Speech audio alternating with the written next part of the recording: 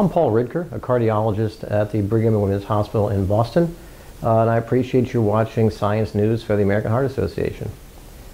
For the last 30 years, we have really focused all our concepts of risk reduction in cardiovascular disease on diet, exercise, and smoking cessation, and then ultimately on lipid lowering with statin drugs. That's been a real revolution for our patients and in care of our patients, as well as reducing events.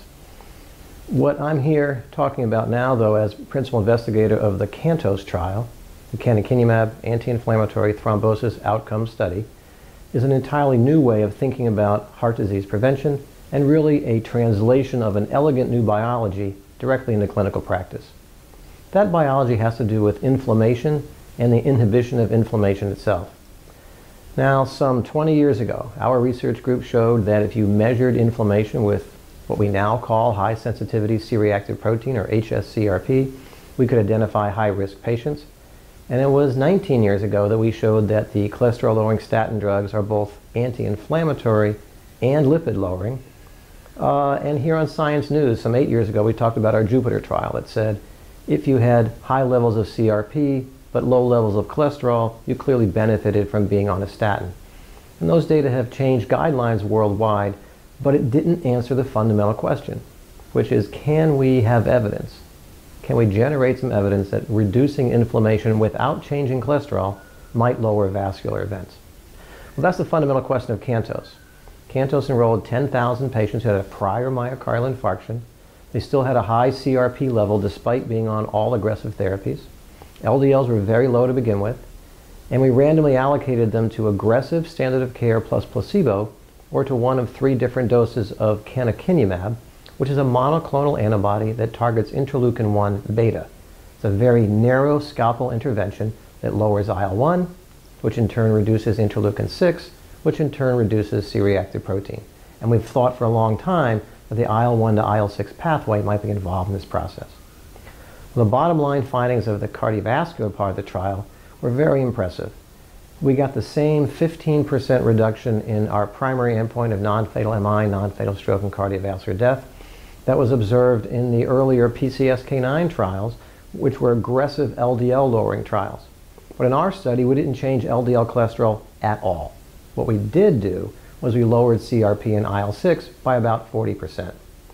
We had a 17% reduction in the secondary cardiovascular endpoint, which additionally included unstable angina requiring urgent revascularization. And I think as a vascular biologist and inflammation biologist, most interesting clinically, a 30% reduction in ever needing bypass surgery or angioplasty. Now, all therapies come with risk. We did have an increased risk of infection. That's expected when you give a immunomodulating type drug like this. And so Canakinumab as an anti-inflammatory drug did lead to a small but statistically significant increase in fatal infections. So anyone considering use of this drug will have to bring patients in a little bit earlier and be on the lookout for early infection.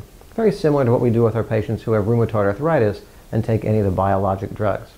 But all-cause mortality was actually non-significantly reduced. And that's because the drug has several interesting effects that go beyond the cardiovascular arena. So we're also publishing a second paper simultaneous from the CANTOS trial talking about another endpoint that is outside the cardiovascular specialist realm, but very important to our patients. That has to do with cancer. Let me give a little background here. When our patients smoke a pack of cigarettes, or inhale asbestos, or other pulmonary toxins, they're chronically activating inflammation in the lungs, the same kind of inflammation that we were after in the vascular system.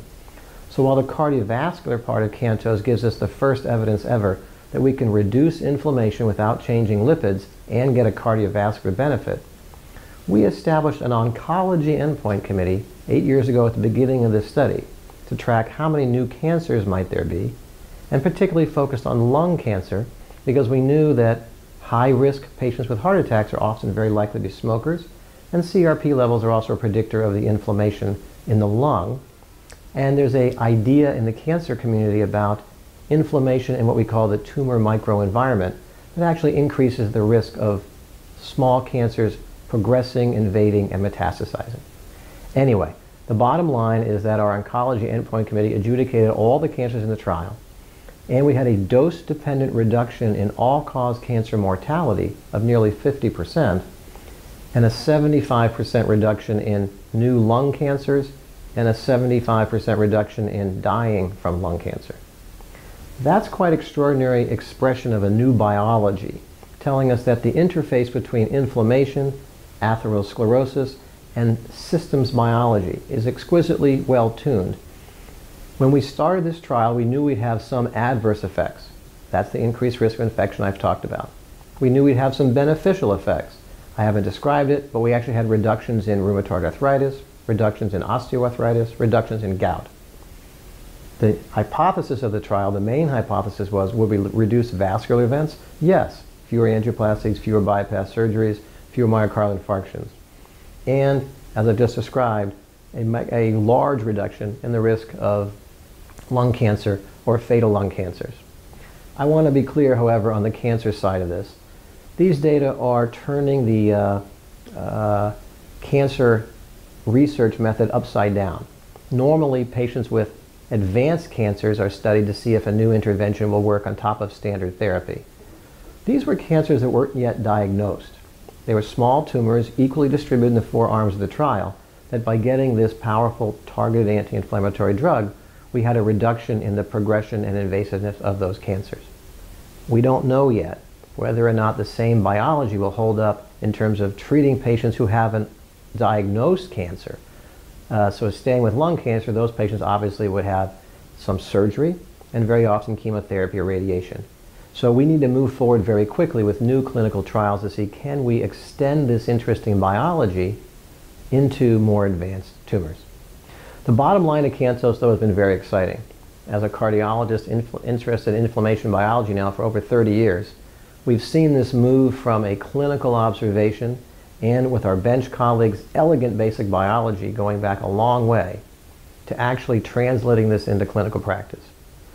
So for cardiovascular practitioners and nurses taking care of cardiovascular patients, we know today for the first time that inflammation inhibition, at least with canakinumab, can reduce cardiovascular event rates with no change in cholesterol, and we have this initial evidence suggesting that we might also be able to alter cancer risk for our patients.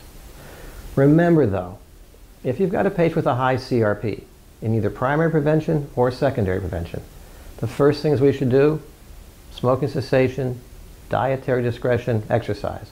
All three of those things will improve outcomes, and they all lower vascular inflammation.